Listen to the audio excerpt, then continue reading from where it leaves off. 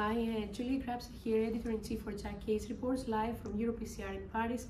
It's a great pleasure to have two great friends and colleagues, Dr. Davide Moliterno, Editor-in-Chief for JACC Interventions, and Dr. Davide Capodanno, Editor-in-Chief for EuroIntervention.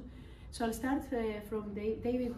We have been discussing in publishing how actually we have changed the route of publishing into getting the guidelines and information more digestible.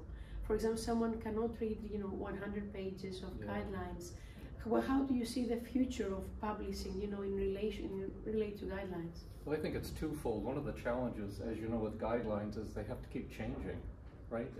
We know in acute coronary syndromes, ischemic heart disease, about 18 months is the lifespan of the guidelines before something needs to be changed. And so I think the bigger question is how do we keep evolving them, but getting the information out there faster? And one of the things we do at my university is whenever a fellow presents a case and says what was done in the case, the management, we ask them to just say level of evidence or class of the evidence to help them to think about what is the information, and sometimes they'll spit out maybe the major randomized trial. But I think it's by not giving the information once every 10 years in great volume, but maybe just trying to provide short updates as we go along. And I think it works perfectly in a case-based learning model. You don't need to go through all the evidence, but just say, we did this, 1A based on this.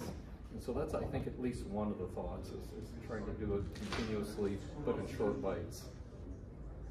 So great points, and thank you. So Davide, we have seen a lot how central illustration, changes the whole message, and how people actually first look at the central illustration and then read the article.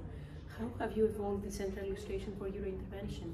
Well, I have to recognize that this is a concept that has been introduced by the JACC journals, and everyone now is learning how this model is successful, and of course trying to catch up with this successful way you deliver education through images.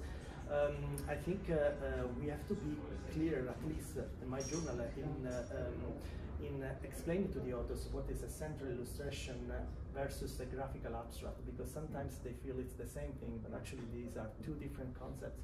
And I'm seeing also that the quality of the central illustration sometimes has to be educated in a way, because they are becoming busy, which is the opposite of what we want, to simplify the messages. So I think developing guidelines for central illustration, somehow it's one of the next goals that we have, for example, at EuroIntervention, but of course following very successful model like you did in JACC Case Report, JACC Intervention, and the JACC family.